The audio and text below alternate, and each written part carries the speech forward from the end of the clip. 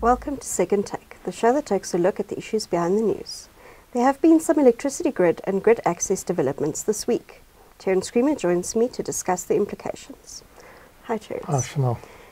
Firstly, it has been confirmed that government is considering possible public-private partnerships to expand the grid. Yes, we know that the grid and grid access, but also the actual physical infrastructure is just insufficient at the moment for the amount of projects that are wanting to connect, particularly in the really potent renewables acreages for wind and solar, which are in the Northern Cape, the Western Cape and the Eastern Cape. So Western Cape and Eastern Cape particularly strong wind resources, Northern Cape very strong wind and, as we know, solar resources. So it's become a major bottleneck in the system. So, and we also know that over the years, Eskom has been failing to really deliver new grid, new substation infrastructure at the rate that we really need for the transition as we bring in more renewables. And there's a view that maybe there needs to be more help from the private sector to get some of these projects accelerated, because in terms of the transmission development plan, there needs to be a really accelerated rollout of both power lines as well as substations.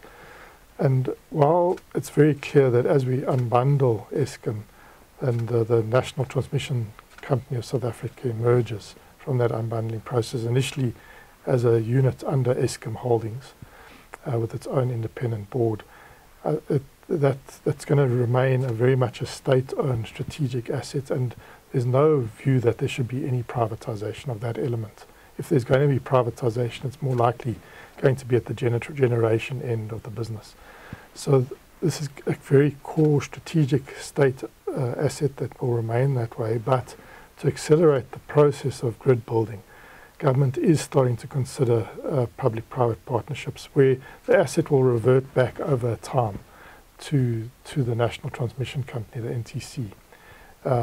But we haven't got there yet, so at the moment it all falls under Eskom, and Eskom Transmission Business has got their plans, and they've adopted a default EPC type arrangement to try and accelerate it, rather than doing a lot of the building and the designing themselves, which was the old style that they used to adopt.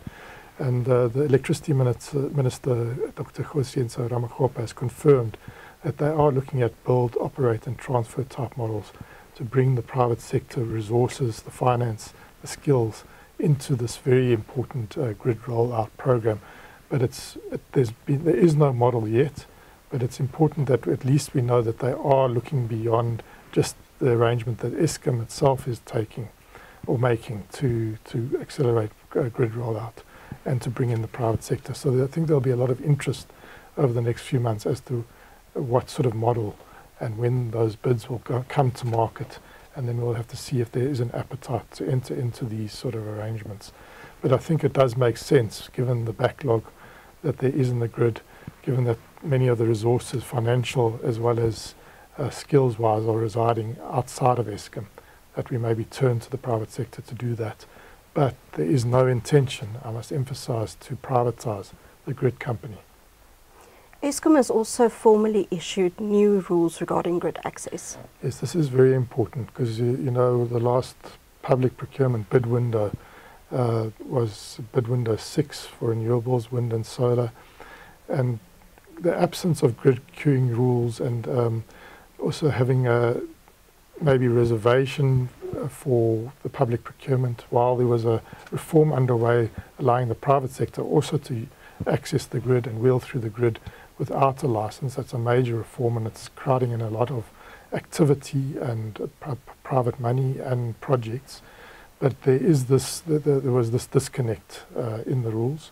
So it was very important to have some certainty as to how Eskom is going to manage the scarce resource and not have people gaming the system, either getting a budget quote and then maybe trying to get the best sort of financial return out of that rather than building a project.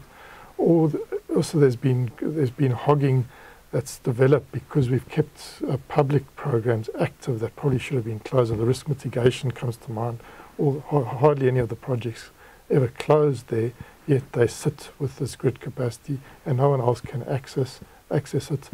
So there's a sort of situation where we desperately need projects to connect, but grid is being sterilised in the process. So we did need some certainty of how Eskom is going to manage that difficulty while there is this lack of physical asset available to connect. And they put out their interim rules, and they've published them, and they put them out for, well, not for comment. This is the final. They had a period of 6 months where they consulted with industry, and they've now made it clear that they want to shift from a first-come, first-served arrangement to a first-ready, first-served arrangement. So there's a lot of emphasis in the new rules, and when they go through and give you before you can get a budget quote, that you have to have ticked a number of boxes, and really you have to have done proper resource assessments of your site, solar and wind. You have to have done got all your environmental and water use licenses approved.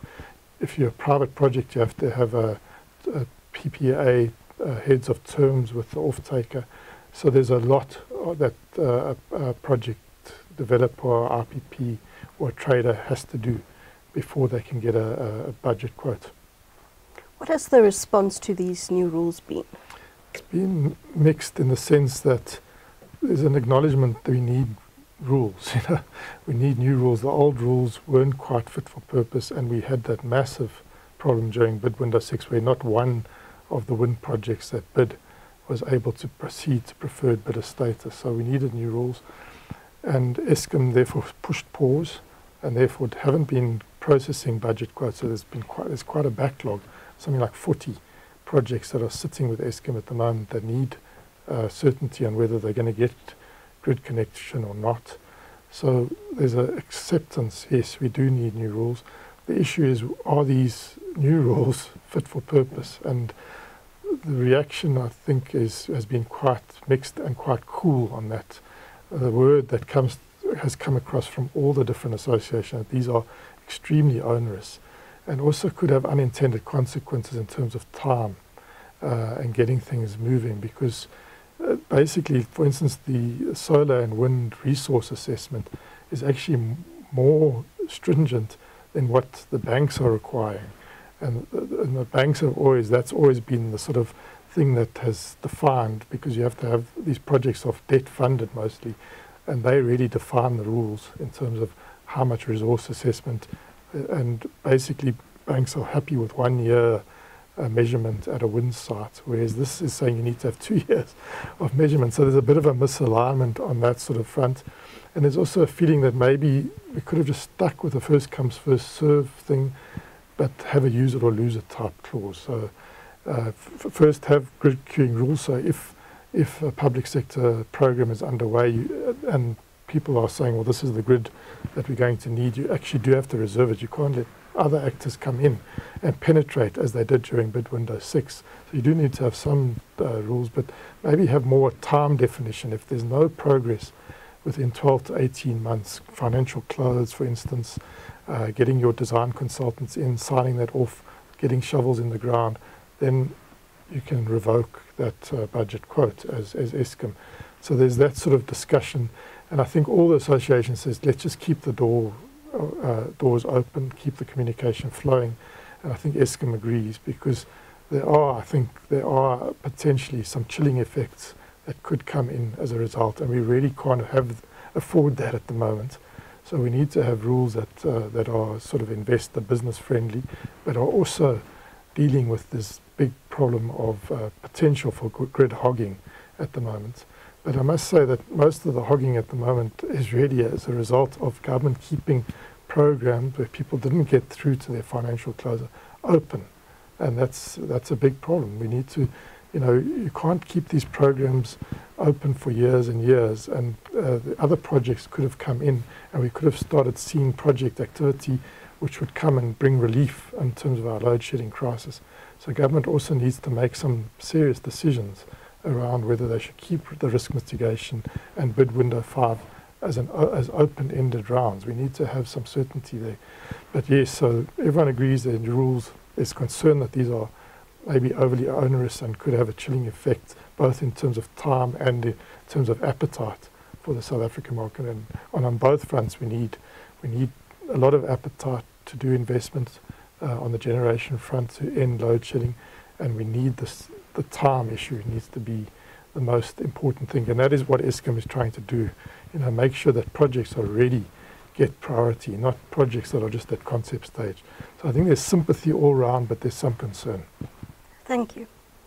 That's the Second Take Show for this week. Thank you for watching, and join us again next time for more news analysis. Also, don't forget to listen to the audio version of our Engineering News Daily email newsletter.